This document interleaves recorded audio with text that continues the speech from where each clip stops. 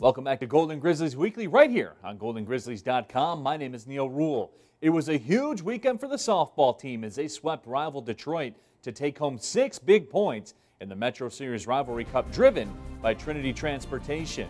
Morgan Muron with an extra innings 2-run shot to preserve a Sunday win that completed a clean 3-game sweep for the Golden Grizzlies. The Golden Grizzlies softball team is now in first place in the Horizon League standings. The tennis team was in action back on the court for a pair of Horizon League matchups.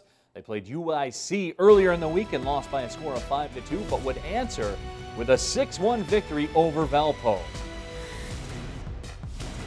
The track teams were also in action right here on the campus of Oakland University as they went 3-1 in the Golden Grizzlies duels, highlighted by a new school record shot put effort by Gino Vitella. It's a tough weekend on the baseball diamond for the Golden Grizzlies team as they dropped 4 games, one against Central Michigan and then 3 straight in a league set against Valpo. Grizzlies men's golf team was in the Hoosier State to partake in the Hoosier Invitational, where Evan Bowser would finish tied for 5th individually by carding a final round 73. The Golden Grizzlies as a team would finish 4th in the event.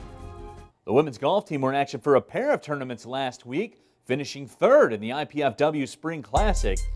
The Black and Gold will round out the week by competing in the Dolores Black Falcon Invitation, where Ellen Nichols would secure a top 10 finish as the team would go on to finish 7th. And now the moment you've all been waiting for, the top 3 plays of the week.